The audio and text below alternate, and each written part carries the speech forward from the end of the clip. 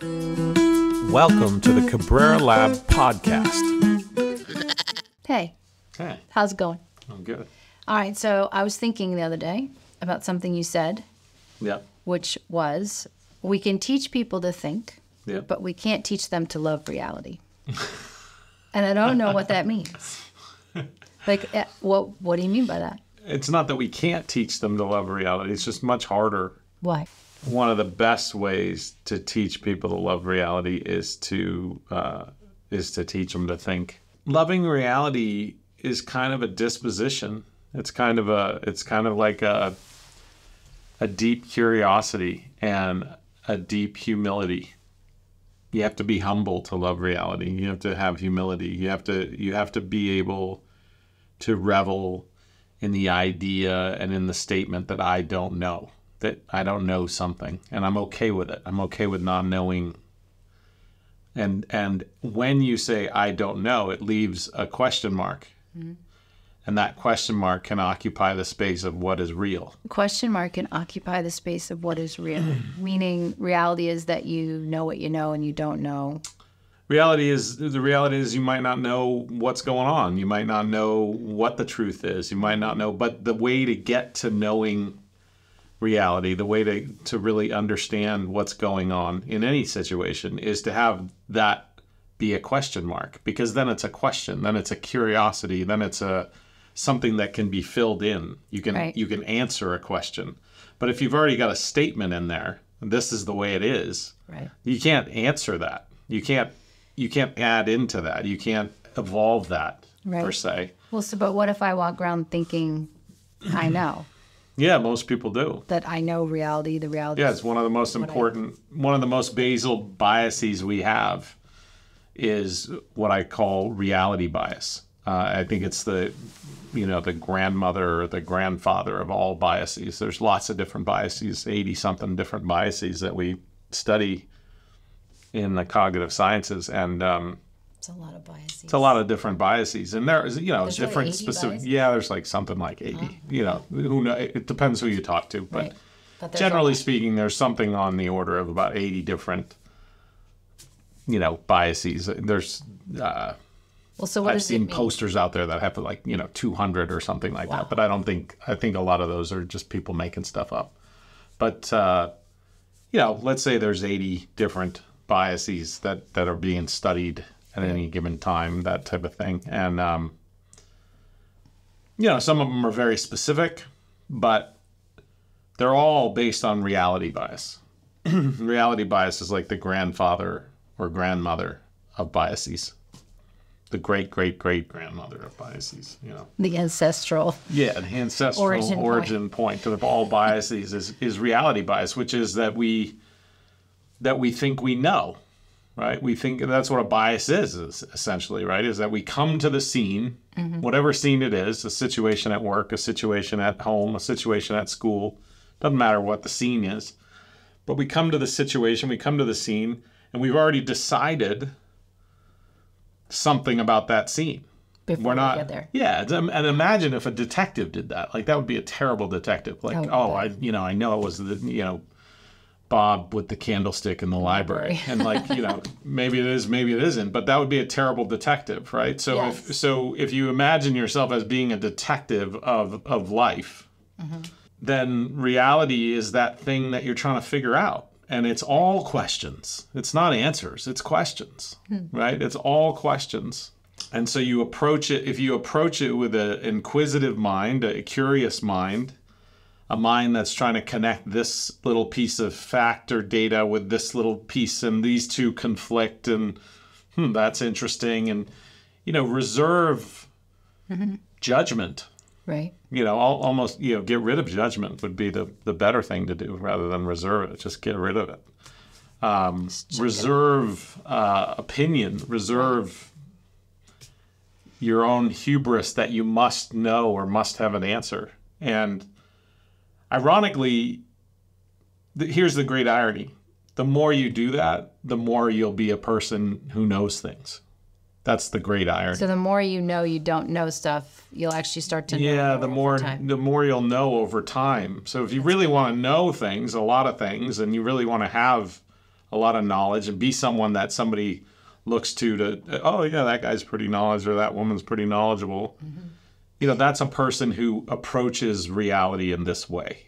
And over time, they get good at figuring out reality, you know? Well, what you said was thinking helps us with bias, helps us reduce our bias. And so how does that relate to reality bias? How does thinking help us with that? We got to unpack that a little bit, right? Because our thinking is creating the biases in the first place. Right. So you could say that thinking, it's very confusing.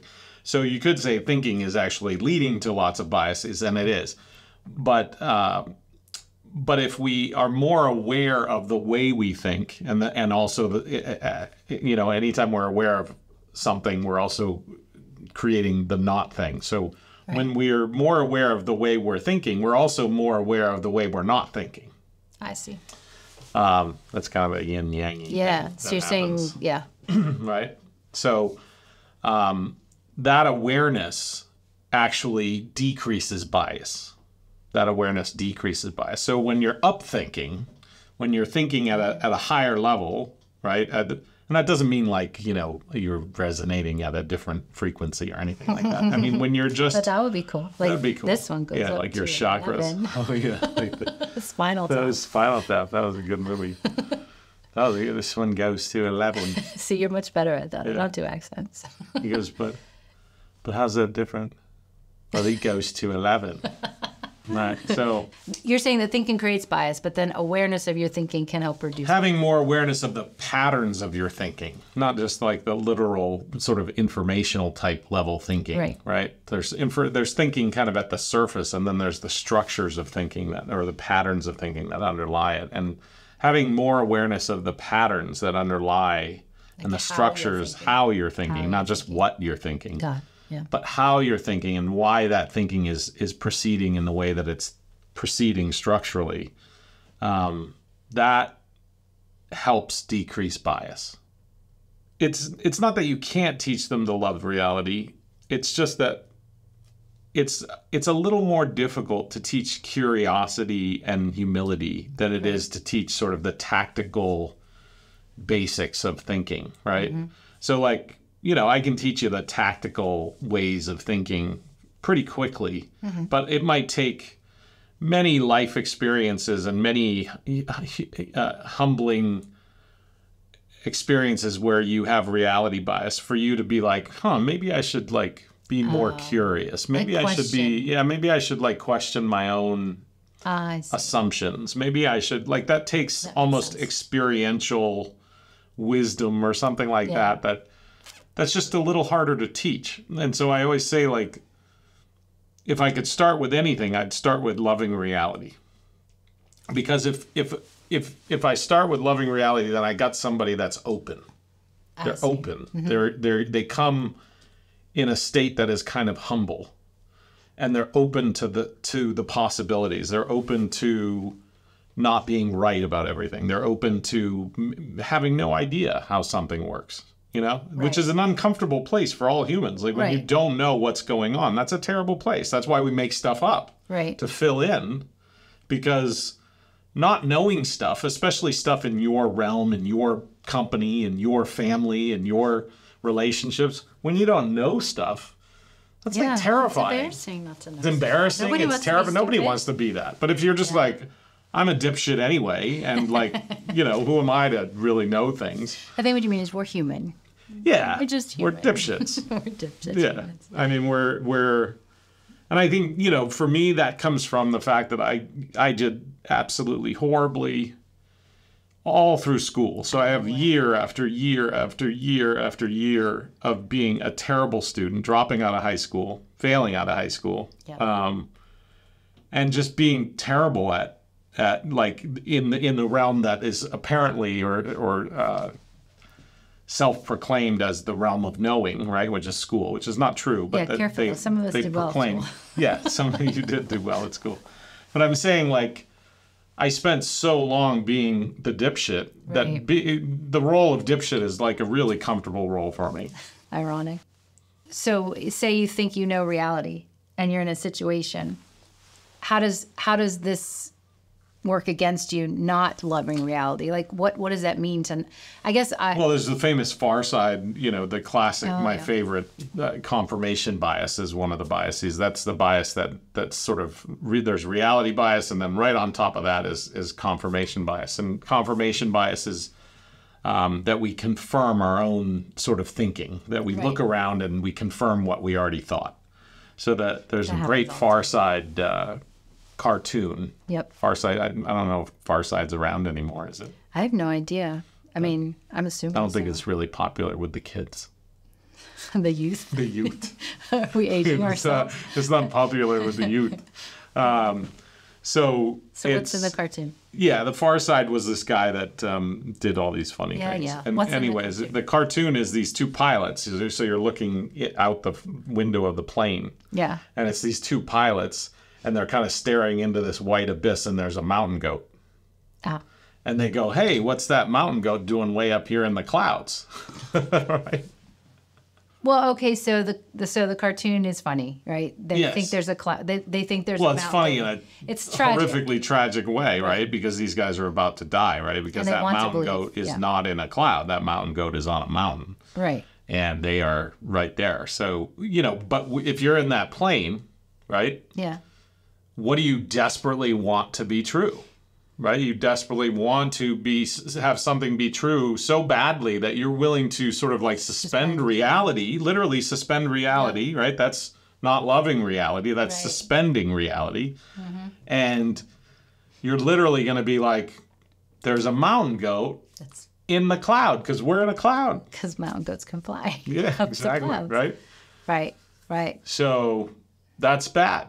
That's generally what we call in, mountaineering bad. Yeah, I was thinking you probably learned and really came to love this concept of loving reality up in the mountains, because if you didn't love reality, you could get in real trouble in those kinds of situations, right? Yeah, I mean, I think I learned it at home as a kid, having some hard times, that I learned that if you could get to reality faster, you could adapt faster than everybody around you and that kind of stuff. But it definitely played out really well in my mountaineering career and as a guide. And it is absolutely what makes, I think, a great climbers and great mountaineers and things like that, and great guides. And is not that I was a great mountaineer or climber, but you were a great mountaineer climber. No. Don't look like that about yourself. It was, it's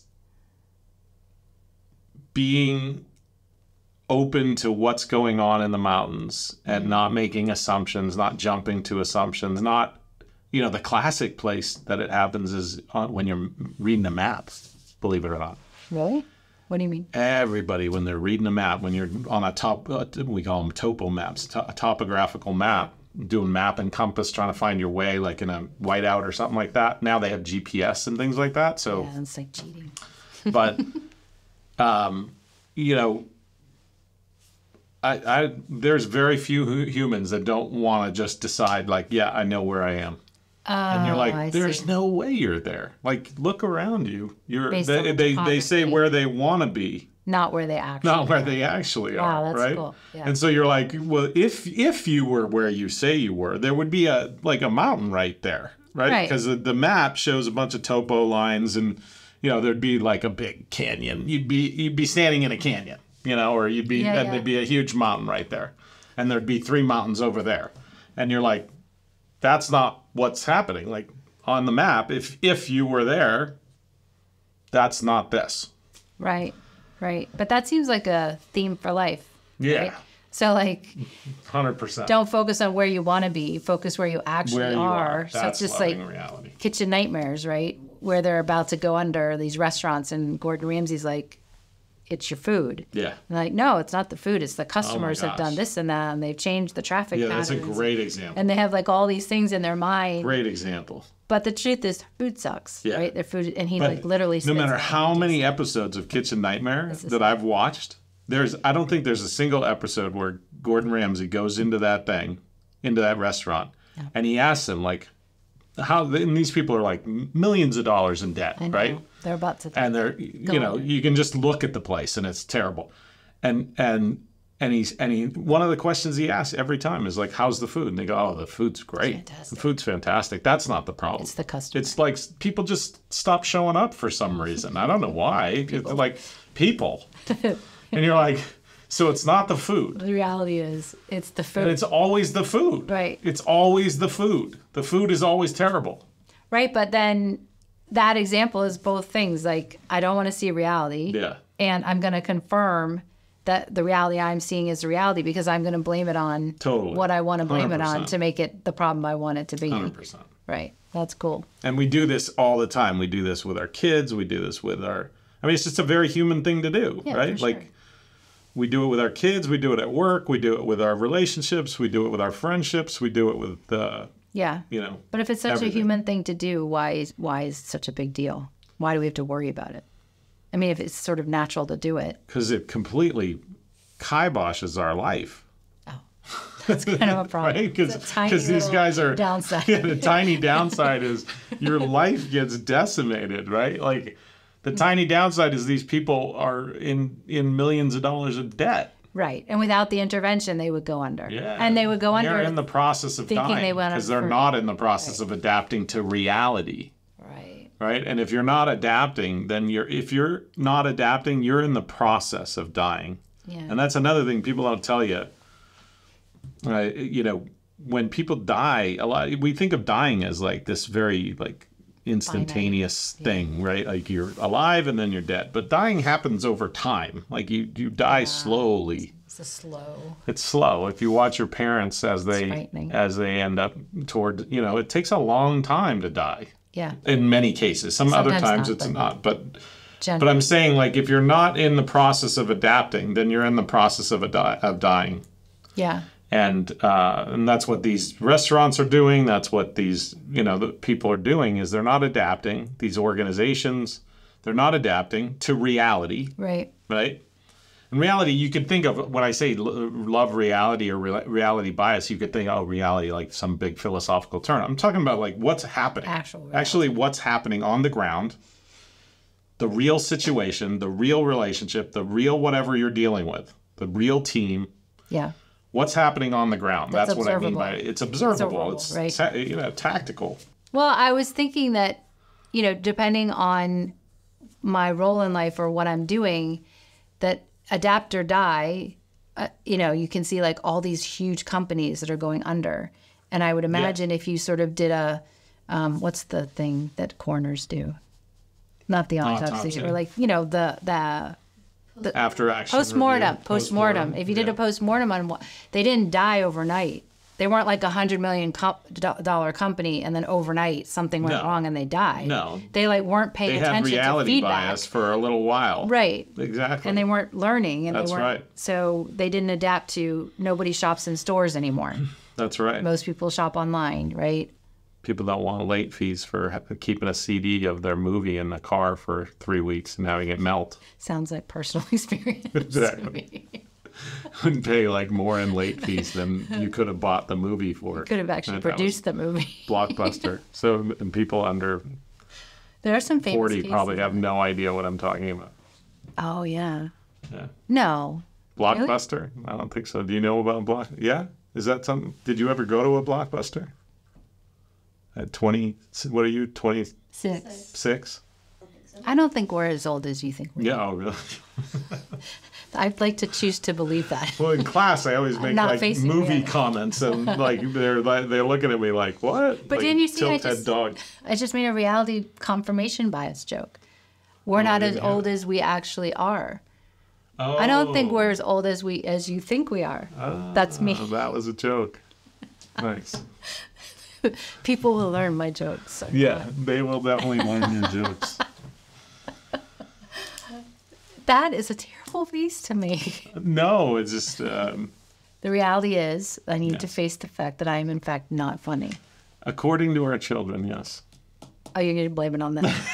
I feel like you don't say it, too. Yeah. That and my singing. Exactly. I think I'm, like, a fabulous You're amazing at so many things. So I want to know how we actually do this. Like, how do we actually learn to be more accurate in how we think about reality? Like, how do we actually reduce our biases? Like, I want to know what I need to actually do. Okay. So, yeah, I mean, to me, those are really separate questions. Like, one is the capacity to be accurate, and the other is the accuracy. Oh, I see. Okay. And I think if you don't have the capacity to be accurate, then you have no hope of accuracy. Okay, but what does that actually mean in English? Capacity to Meaning be you've got, that's why I say, like, I can teach you how to think really easy. Yeah. But if you're not open to the possibility that that your thinking could be wrong, then then all the thinking in the world isn't gonna like loosen you up to the possibility that you're completely out of your mind. Right? I know you're not speaking to me. No, right. that or that, you know, I mean, think of it this way. Like another way to think of it is like draw a fraction, you know, like a numerator and a denominator, right? What a fraction is. Yeah. And at the top draw like don't know, or sorry, at the top draw no, K. Yeah.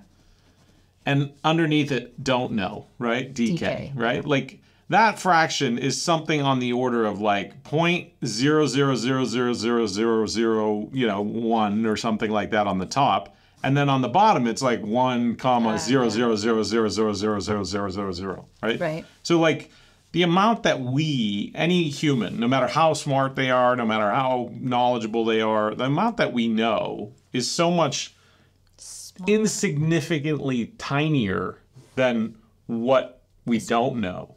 What's possible? Yeah, and just like all the complexity of things. If you just understand that basic kind of structure, then you understand what it means to have humility. And to have the capacity. And to have the capacity that even if you absolutely know some things, you still don't know, much. And you don't have to know everything. You just have to get like a little bit of improvement to have massive gains, right? Like just little improvements in your thinking can completely change the way you interact with this reality.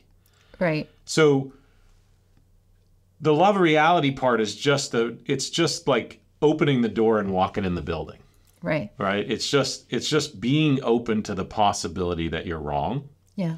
Being open to the grandeur of reality, to like how amazing and how big and how complex and how much, like here's a great example. We know that the world is full of webs of causality. Right. Webs of causality, meaning causality, the cause of anything is a web of things. Right. It's not one thing. Right. It's lots of things. On a daily basis, we blame one thing for like all effects. Oh, yeah. That's right. All the time, yeah. Which we call kind of linear cause. Like there's a cause and there's a effect. Right. But when in reality, there's an effect and there's a web of causes that lead to that effect. Yeah. Right? Yeah. So that's a classic example of like reality bias. It's never, ever going to be one cause and one effect. Ever. It's in the whole universe of things, that'll never be right.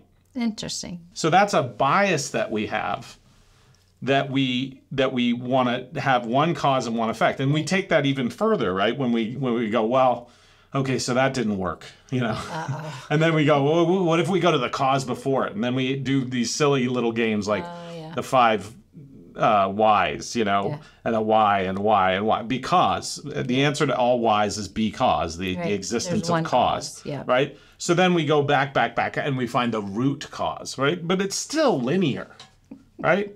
And then we're back at the root cause, and we're like, oh, the root cause, that's the one we got to focus on, right? So it's still like this very linear system. Yeah. Well, that's not the way the universe works. No. That's not the way reality works. Reality works in webs. Right. Reality works in networks. So anything that comes about is the result of a network of causes. Right? So that's an example of just having the hubris to believe that you can identify the single cause or the single line of causes that leads to something. And then when you do something with that and you get good results, oh, look, yeah, see, like my mental model worked. I was right. There's confirmation bias, right? But that's just not the way reality's structured. So that's not really a great way to sort of approach reality. Okay. Yeah.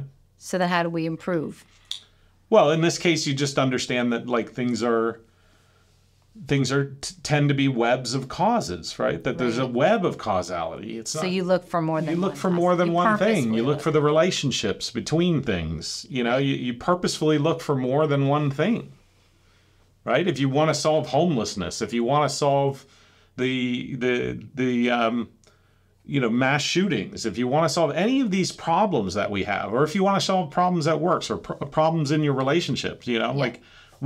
If you're in a relationship, who's going to be the root cause of any problems? You. No, you. No, you. No, you.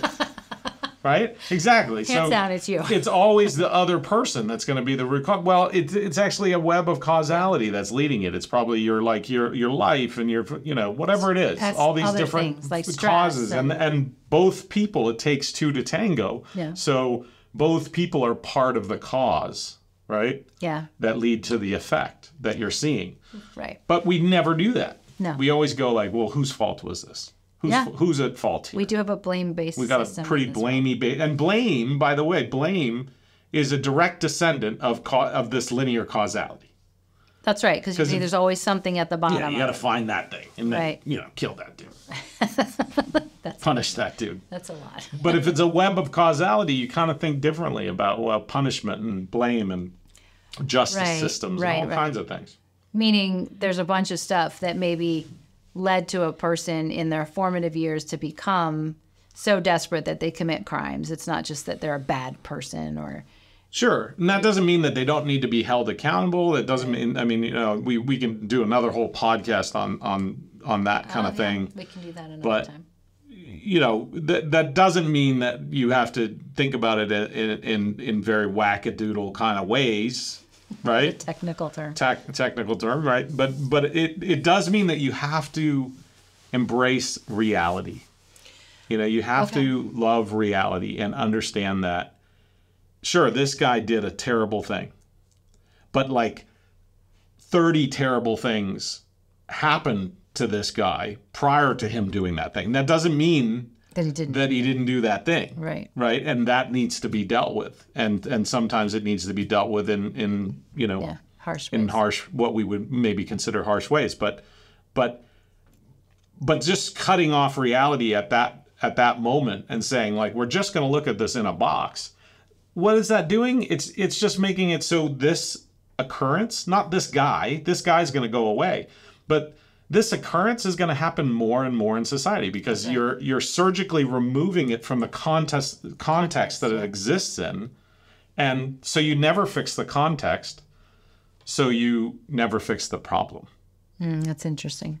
And the context is made up of other players and other relationships a lot of factors. And all these things that we teach in thinking. True. So these are just examples, but... Okay, so you were talking about the capacity to know you want to be accurate. Mm-hmm. And then you said it was two things, right?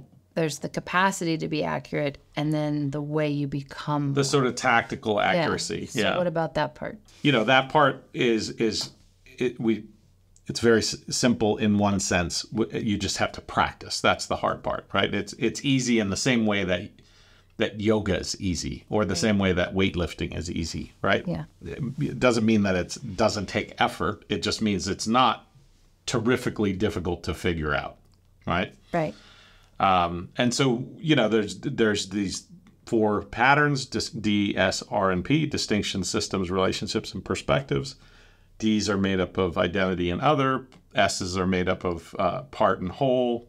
Relationships are made up of action, reactions, and then perspective is made up of point and view, and then those things interact with each other. And that's like what your brain's doing all day long. Right. If we learn those things and you learn what we call 483, the four patterns, D, S, R, and P, the 8 elements, which I just said, part, whole, point, view, action, reaction, identity, other. And then the 3 dynamics, The dynamics tell you how they work together. And if you learn those things and you understand the sort of complexity of how those things work together, then you suddenly will start to see patterns in the way you think.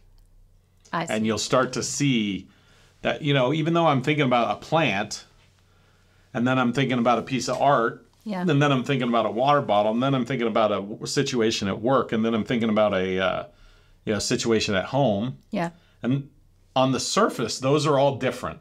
A situation at work is not a situation at home. Right. A plant is not a piece of art. A water bottle is not a situation at work. Right. They're all different. They're all different. So on the surface, we would never see those things as being similar. Right. But underneath, your brain is processing information in the same way. About work, about home, about the water bottle, about the plant, about the... So what you're saying art. is you can be thinking about a bunch of different things, but the way you think about them is the same. It's the same. Right. But we miss that because we often just see the surface. And at the surface, a plant is not a piece of art, or a plant is not a water bottle. Right. A work situation is not a home situation. Bob is not Sally, Right. So we go, I had a conflict with Bob, and then later on I had a conflict with Sally, and then later I had a conflict with Pete. And you're like, well, Bob is not Sally, is not Pete. So these guys are assholes, right? And you're like, but there's a common denominator. It's not the food. It's not the food, right?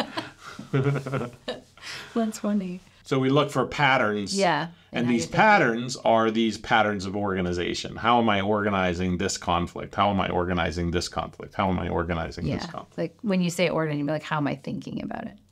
Yeah, how is my thinking driving behavior? Right. How is my thinking driving what I'm doing, why I'm doing it, why I'm taking things personally over and over and over again, or why any of the many things that humans do as silly human tricks. It sounds like what you're saying is if you combine the capacity to be accurate and these skills to increase accuracy, I mean, in English, I think what you would say is, so you think something, right? I think X, and I think X is that my version of X is the real, like that's reality. Mm-hmm.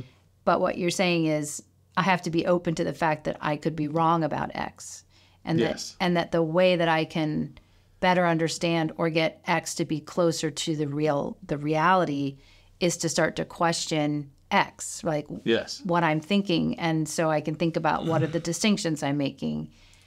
What perspectives am I taking? Right. How am I breaking X apart into parts? Yeah. Am I sure that that's how X actually exists? It's like what are the relationships? Yeah, you're kind of interrogating your thinking. Yeah. And the only thing I would say is, like, you might be wrong about X. You're most definitely wrong about X. Like, if you consider wrong in percentages rather than black and white, like I'm either wrong or white, or wrong or right.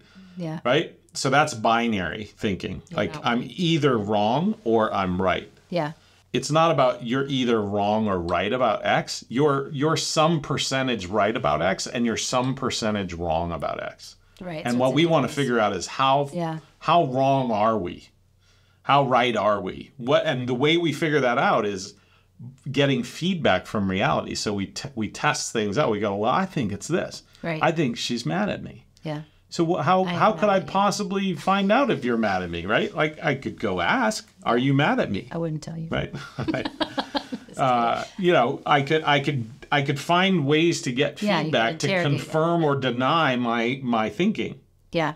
You're definitely wrong about X. There's a great statistician named George Box who said all models are wrong, but some are useful.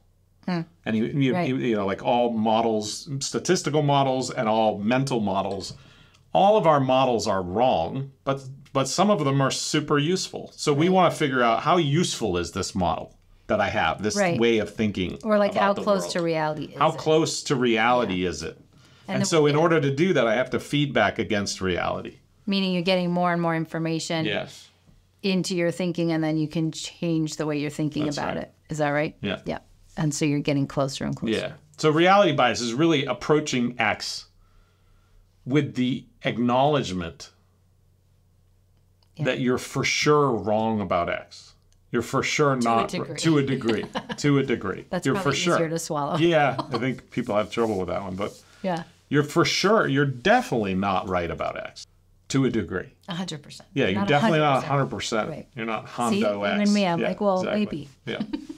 Let's be real. You have love reality on T-shirts. You have it on headbands. You have it on the gym wall. I mean, you're pretty dogged about loving reality, because people just assume reality. They know reality. And I would just, maybe we can wrap with this, is like the reason that I'm committed to it is just because it's so useful to me.